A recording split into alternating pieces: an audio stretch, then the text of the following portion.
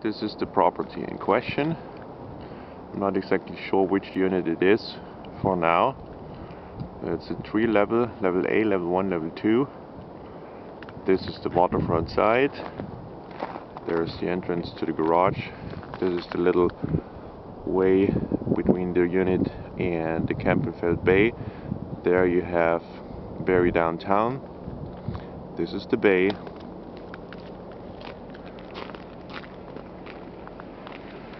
And it's obviously used by snowmobiles as well.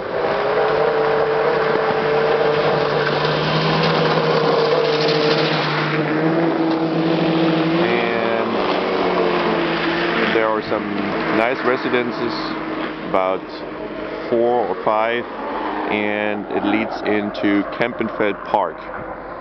So it's a very nice spot. We have to find out more about the history and the inside of the unit.